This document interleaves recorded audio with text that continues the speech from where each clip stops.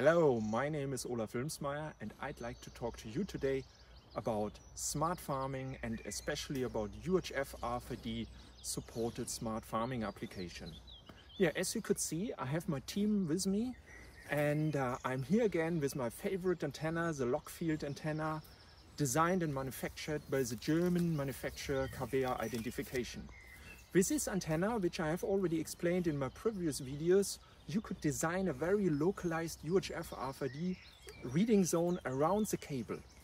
By this, for instance, you could do animal inventories or tracking and tracing here, for instance, at the entrance gate to the cattle, or you could design localized reading zones to monitor the movements and the health condition, for instance, of your animals. Other applications like pig tracking, of course, in stables, or chicken inventories on chicken farms, you might imagine already the possibilities which offer this to you. Yeah, of course, there are many more applications, not just animal tracking and health monitoring. Of course, you could combine as well UHF RFID transponders with sensors so that you're getting even more information than just an ID or just that the animal was on this certain location.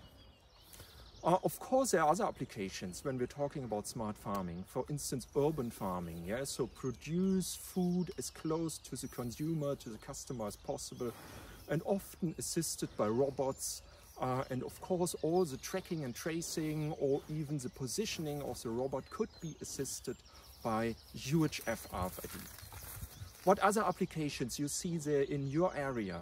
What other applications you have directly in mind when it comes to smart farming?